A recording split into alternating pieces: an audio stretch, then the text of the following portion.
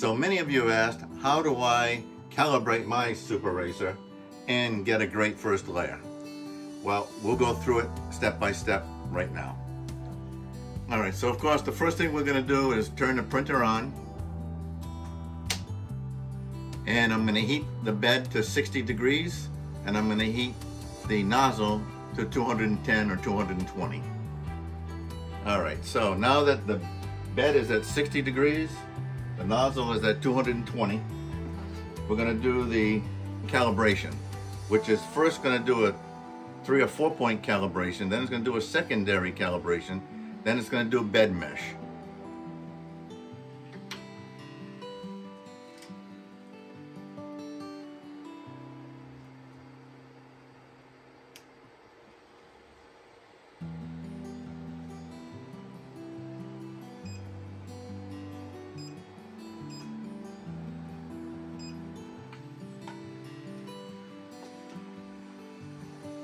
So it's going to do the initial calibration of the bed first, just to show where the bed is in relationship to the level sensor.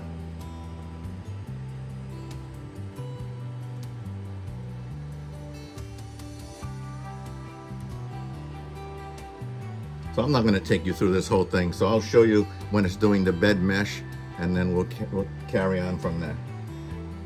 All right, so you can see that it's finishing up the bed mesh. Again, I'm not going to let you watch the whole thing, but I'll show you when it ends. So this is the final stage before we set the Z height. All right, so you can see it's finishing up the bed mesh now. This will be the last point. And then what we'll do is I'll take you through the sequence of how I adjust the Z height. All right, so of course we're going to take off the level sensor.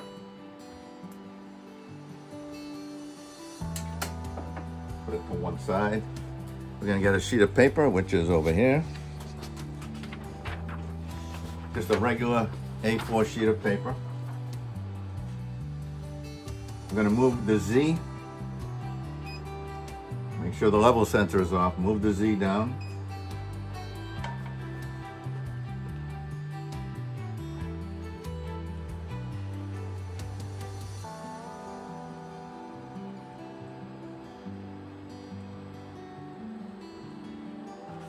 You can see that it's very loose, as it should be. Now we'll go to adjust Z. And the first few steps you want to do is 0.1 down, because you want to get it close.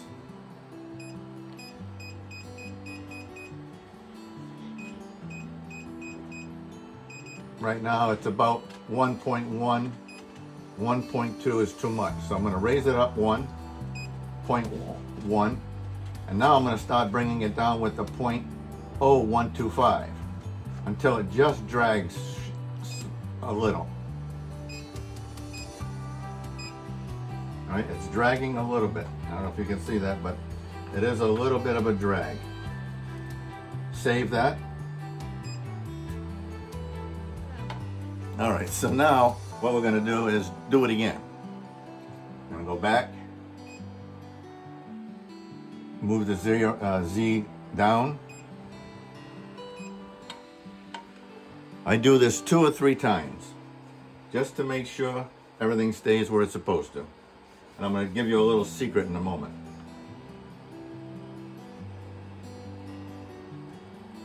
So this is the second time, and you can see, to me, it's a little more loose. So I'm going to bring it down, adjust the Z. I'm going to bring it down one more, 0.0125. And right now, that's perfect. To me, that's perfect. And save. All right, so we're going to do it a third time, but this time I'm going to show you a little trick. So again, move the Z to 0.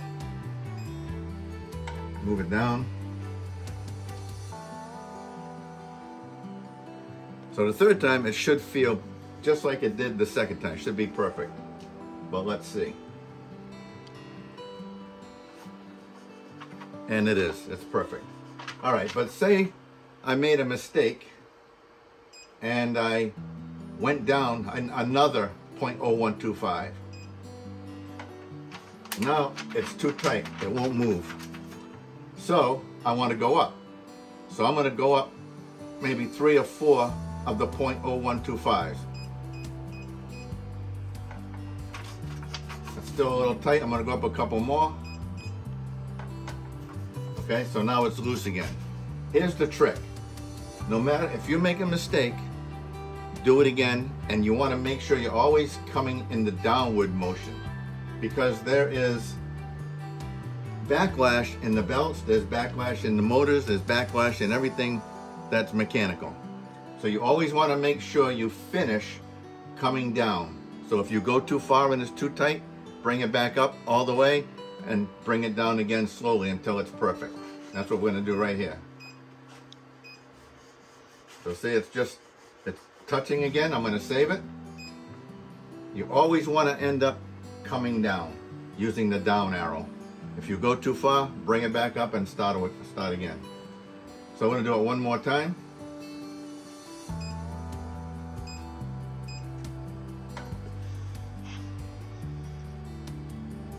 It's very important. That messes up a lot of people.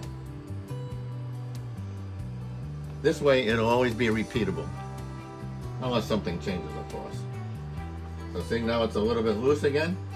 So I'm going to bring it down 0.0125. Right there. Perfect. Save. All right. That's it. That part is done. All right, so we're ready to insert the filament. Now this also tricks a lot of people. This is how I do it in order so that my extruder never fails. All right. So what we do is I'm going to cut off a little bit at a 45-degree angle, like that. Now the important thing is you've got to make this as straight as possible. Don't leave it crooked. Make it perfectly straight, just like that. Stick it in, and it'll come out the sensor.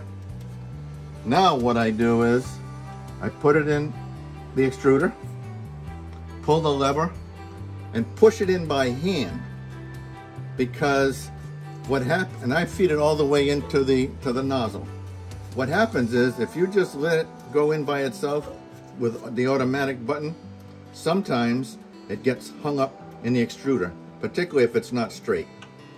So now you can see a little bit is coming out. That's all the way down there. It's much faster and it's a lot more reliable, and you'll never have a problem with your extruder. All right, so now that you've pushed the filament by hand through the extruder into the hot end, now you want to extrude 100 millimeters. So go back, extrude that at 10 millimeters and hit in. That should be 100, by the way. So you can see it moving. Here it's coming out.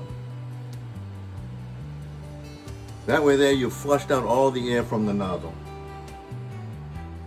All right, so like I said, I've got a file here that's a square, and I'm going to print that.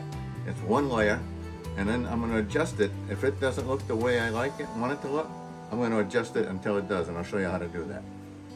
So first of all, we'll hit print, hit that file, print. Let it warm up for a second.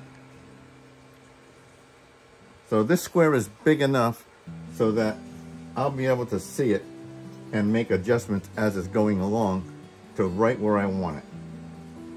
All right, so you can see that it's printing the square, and as soon as it moves away a little bit, I'm going to feel it. If it's rough, if it feels a little bit rough to me, that means the nozzle is too close to the bed, and I'll be able to raise it here. If it's too high, you'll see it not adhering to the bed properly.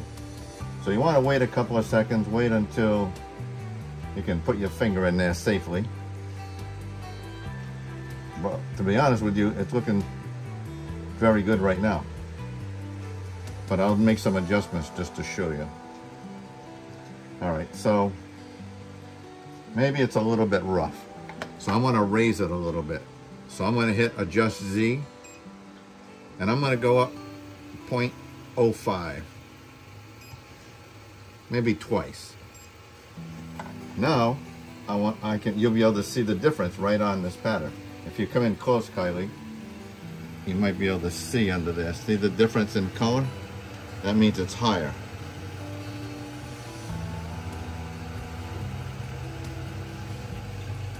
That feels pretty good.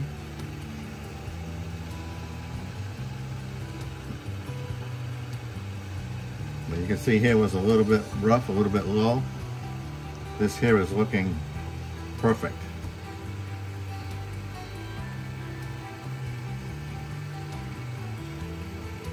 All right, we'll stop it here for a second and then I'll show you a little bit further on. All right, so like I was saying, this looks perfect right now. And I'll show you what it looks like. Let's go up higher. Another 0.1. And then again, you'll see the difference. And at some point, see it's a little bit whiter now because it's higher. At some point, it's not going to stick to the bed properly. So we'll let that go for a couple of seconds. Then I'll raise it up again. And again, this is all your preference. I mean, it's all sticking to the bed. It's how you want it to look sticking to the bed. That's what makes the difference. So that's about 5 or 6 lines. Let's raise it up another 0.1.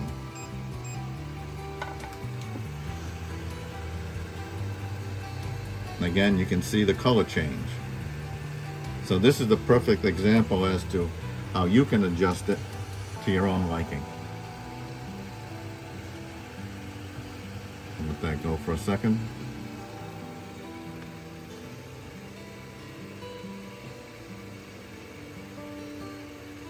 I'll raise it up one more time.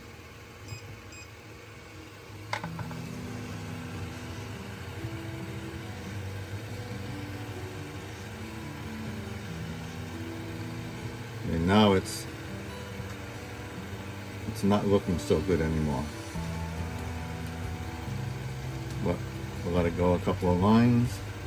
Then I'm going to move it down. Let's move it down.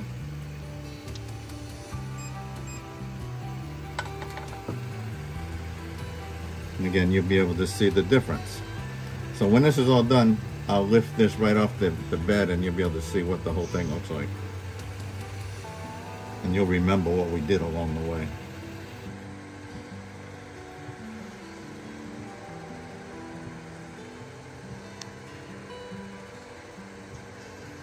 I think I want to bring it down a little bit more.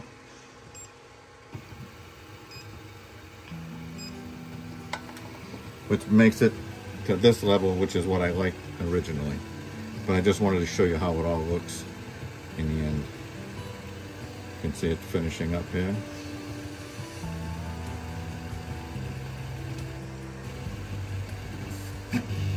There we go. All right. So let me take this off and show you what it looks like.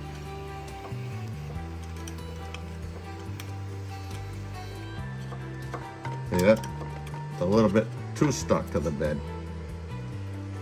That's the brim. That was when it was too tight.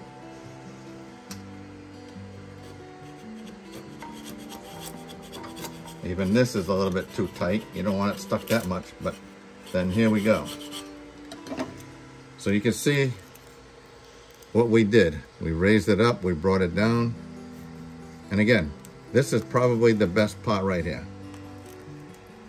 But again, you're the one who has to decide how it's going to look on the bed, and you do that by feeling it. If it's rough, it's too close to the bed. If it's too high, you know, it's too round, it's too high off the bed. So I hope that helps. And let me know if you have any questions, and we'll be more than happy to answer them. Again, I want to thank my little girl Kaili for doing all this video and taking time out of her movie night to help us learn a little bit something here. All right, so have a good night, and we'll talk again real soon.